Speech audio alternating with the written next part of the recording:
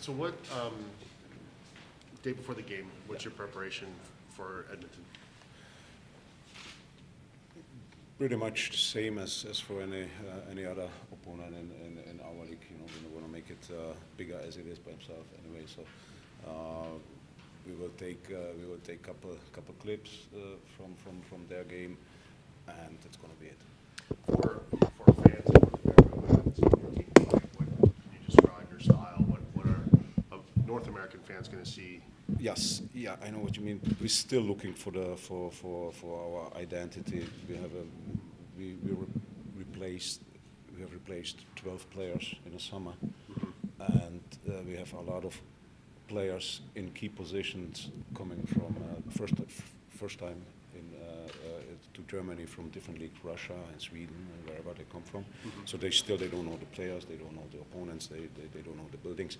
So we still are kind of in a work in progress, and we are not done yet with our team building. Are you missing players with injury? Couple, yes. Too bad. Frederick Tiffels came just over from America. First practice, injured, out for a couple of weeks. We miss Kai Hospert, experienced centerman basically, so we have only 3 right now. But yeah. Sorry to ask. Fabio. Yeah. Leon says he's a very good player. Great hockey player, great hockey mind. Needs a little bit of physical stability, but he plays hard. He can make plays, and really hockey talent. So now he's like what, 22, I guess, something like that, and we brought him back to Cologne, and I told him, like, from the first day, I said, okay, listen, just to be here back, it's not the case. We want to build the team for the future around you, with you, and he's doing a good job of it so far. Does he have North American potential? Well, it would be like if you see, it would be interesting to see. But if he can stabilize his top game for let's say for 2 or 3 years and becomes a little bit stronger physically, who knows? You never know. He's a good hockey player. Peter, Yes.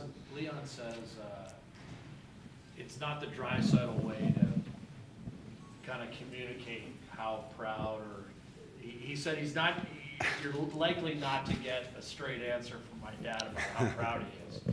So I figured I'd try anyways. What are your thoughts about coaching in this game with your son on the other side? It's going to be weird, probably. So I'm looking forward to it, but I'm telling you right now, I'm glad when it's over. Go to Sweden, and I can take off business here. I don't need it twice. So once, it's going to be great for really everybody involved, especially for us here in Cologne, to have you guys and the team around. Outstanding stuff, and then let's make sure you do your business and we do ours. Is there a small percentage of you that'll be a dad on the bench? Oh yeah. Well, yeah. I mean, it's really weird sometimes. Like I never miss one Oilers game since he's in Edmonton, right? But I hate to see the games live because I know you never know what happens. So I rather like see the box score, see what everything is healthy, everything is good, and I take a look at the app. It's like without the commercial stuff. So I go through the game and I rather do this. So it's always like a mix between so what is he doing, but at the same time you're still dad. You're still dad at the first sight. How much during the season? I know you haven't missed a game since you started in junior. Not really. Yes, since Prince Albert. Yeah. How much do you get to communicate with them, and how much coaching do you do? It's gone yet. Yeah. It was in PA, because it was new for him, and I had a bit of experience, so I was like trying to help him a little bit, and he was asking more, right, or looking for some help, But then it went less and less and less. By now, really very, very rarely that we talk about hockey every time, like what's going on with the Oilers, what's going on here and stuff like that. But it's not like I'm teaching him. No, it's not. Was he here this morning? Is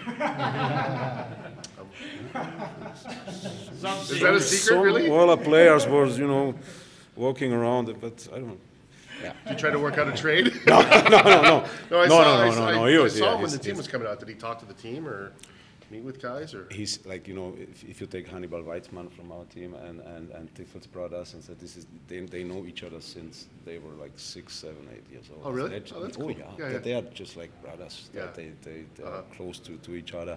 So every time they have a chance to meet each other, so yeah, Yeah, so take just they here take advantage. hanging No, out. just Yeah, hanging yeah. out with the guys. Yeah, that's all. Sorry, I didn't know it was a secret. Is this a bit of a full cycle for you? I mean, could you possibly imagine when, at the tail end of your career as a player, when you probably brought them on at the end of a practice or something, that one day you too would be part of an event like this? No, you never think Yeah. stuff like that. It was just, you know, the process with him. You know, he basically went away from home with 13, from Cologne to Mannheim already. He was gone. So where is he now? Yeah. And then, you know, PA and Mountain, and it took off. And then yeah, you don't really think about stuff like this happen. Would you bring him out with your teammates at the end of practice when he was 5 or 6? Did he ever Yeah, come on the ice? yeah. Ben I Thompson, guess right? I get Ben Thompson was his favorite player when I was in Ravensburg winning this. So that's right. Yeah. So it was. To be honest, it was really like a nice time. Because you know, it's like 8, 9, 10. You know, looking eyes like this and looking around what's going on in the dressing room, listening to what the players are talking about. So I remember, I really remember these times. Like it was really fun. Did you teach Leon to be such a good backhand passer? No, Were you that no, good? no. I had the same stick like him. I remember same blade, but that was it. Not really, no. But when he was like when he was a kid. So we went out a couple of times and just, you know, just shooting pucks, throwing pucks around and stuff like that. Yeah. He's the best backhand passer in the center in the league, in the NHL. He's a Teach great him to use it. Did you always dream that he would be an NHL star, or is this where he is in his career now? Is that what you always had hope for him?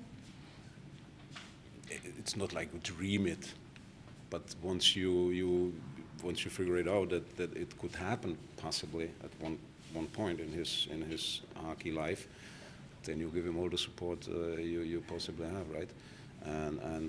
But to be honest, I think the kids with the hockey background, they do have an advantage basically because you can tell him what the dressing room is all about, what the sport, what you know what the hockey game means as a whole. But to be honest, every player in the world, at the end of the day, he must do it by himself. You can tell him whatever you want, but if it's like, it doesn't happen. So it's entirely up to the players himself. I watched you that Albertville shot that you got. You should have gone in. I had a bad stick. Yeah. Given how much talent. With a better flex, with the sticks today, it would be in. For sure. I couldn't go upstairs.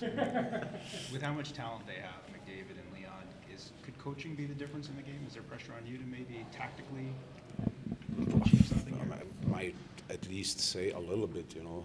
So, but what do you want to say about McDavid? The NHL defenders can get the job done. So that's really a nice challenge for us to play against, especially in '97 on the other side. So it's going to be. I don't know what happened. I'm looking forward. Ich würde ganz gerne